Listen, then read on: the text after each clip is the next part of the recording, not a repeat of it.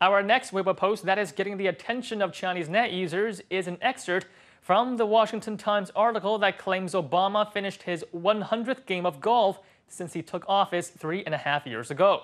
Now, the milestone, as the paper calls it, represents 4 months of work time spent on golf courses, which does seem a tad much.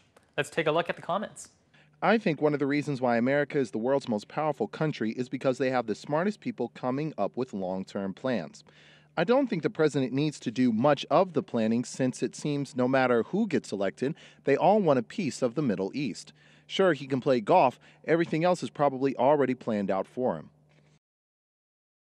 So what if Obama likes golf? Look at our country's top leaders. They all belong in an old folks' home. Even if they want to play golf, they probably don't have the stamina. Maybe they can practice some calligraphy and watch some Peking opera. Well, it seems Chinese people think Obama has quite a healthy hobby. Now, I don't know if all 100 golf games were played during office hours, but I think perhaps at least some of those games were played in the interest of the American people. Now, if Hollywood taught me anything, it's that rich and powerful people conduct their business on the golf course. Well, either that or through video feeds from secret bases. Let's see what other people have to say. Oh, the evils of capitalist America. People would even keep a record on the number of golf games the president has played and announce it to the world. Are they trying to rebel? American media makes such a big deal out of everything.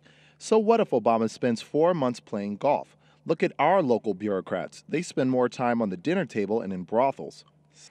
You know, I've realized that Chinese net users are not easily shocked by news of the misconduct or corruption of American officials. Because to them, no matter how bad they are, there are always much more extreme examples in China. Although, to be fair, the last comment about the brothel is a little far-fetched. You would need superhuman stamina for that one. Well, that's it for this segment of On the Radar. Next up, we cross over to you guys and find out what non-Chinese think about events that occur in China.